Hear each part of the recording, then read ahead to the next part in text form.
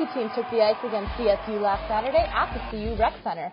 The Buffs came out really strong, Andrew Gillett scoring his first goal to tie the game up 1-1.